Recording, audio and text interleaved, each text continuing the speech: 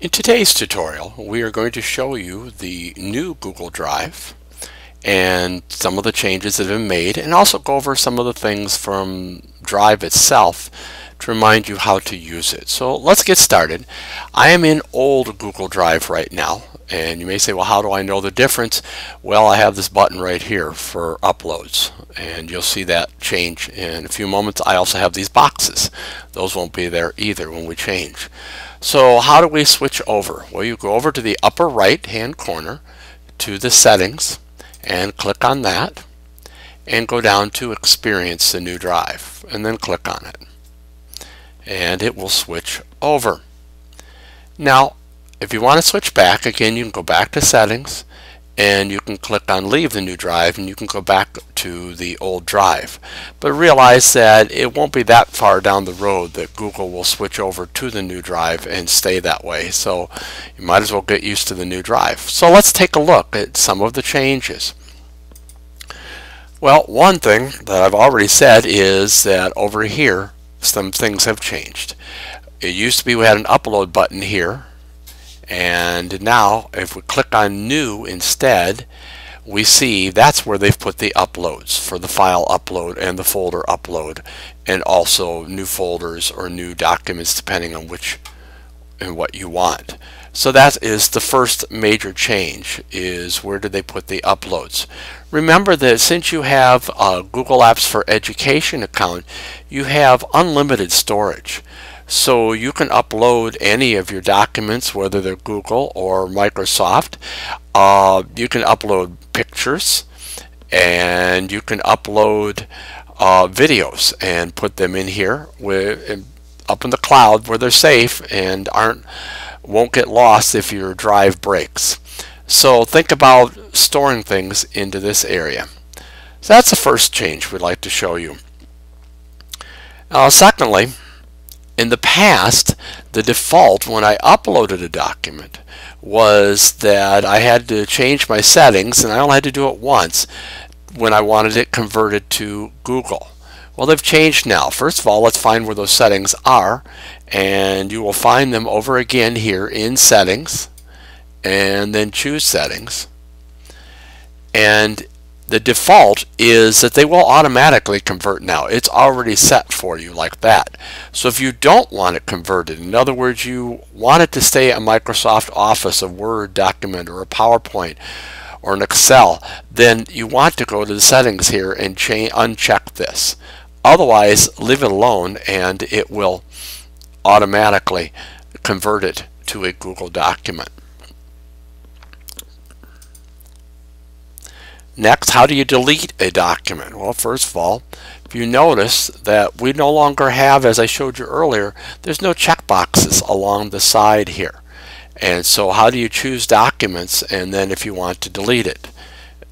Well, if I chose just highlight a document, right away I have some things show up that weren't here a second ago. In other words, just watch up here, and if I click off, that all goes away. But I'm going to click back on, and here you'll notice there is a trash can, so I can then remove it. But what if I want to remove and delete several documents at one time? Well, the easiest way to do that is to hold, if you have a PC, the control button down. If you have a Mac, you want to hold the command button down on the bottom left corner of your keyboard, and then you can click and choose whatever you want and whichever ones you want, and then do whether you want to trash or if you want to share all of them. Do those settings all at once.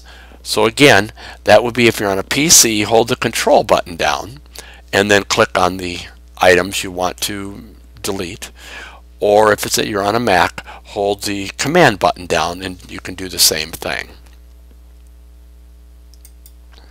Something that was on the old Google Drive and is also in the new Google Drive, and I just wanted to make note of it because it's a very handy thing, is if you choose a document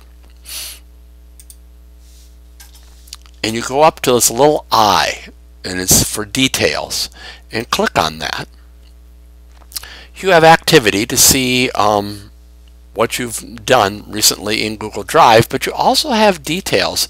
So without opening it, I can actually get an idea of what this document looks like.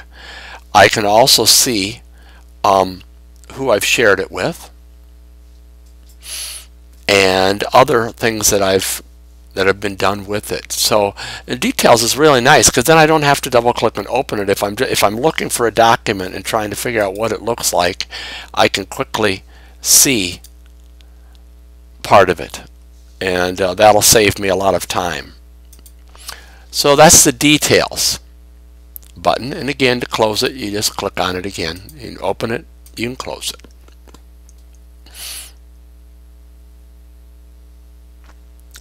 Another new button that they have not had is a Get Link. What if I have a document and I want to send this link of this document and share it to a student or somebody, a friend? I can just get the link, click on this, it gives me the link. I could then copy it and then paste it in an email and send it to them. Of course, the easiest way is to just share it with them instead of getting a link, but that's one way of doing it. Otherwise, you can share it with them. Also, if it's a Word document, you probably want to download it. And so where do we find the downloads? Well, that would be under the More Actions, which is these three little dots right here. And so if you click on that, More Actions, you will see two things that you might use: make a copy of it or download the document. Remember, right now, everything that is in here isn't in your computer. You are really in a Google server somewhere in the world, wherever that is. And so to get it and bring it here to you, you would need to download it.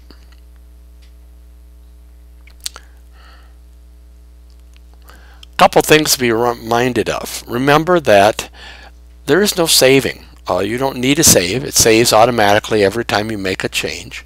And that's a great feature. But also, let's take a look at the sharing. That if I wanted to share, again, I'll pick a document.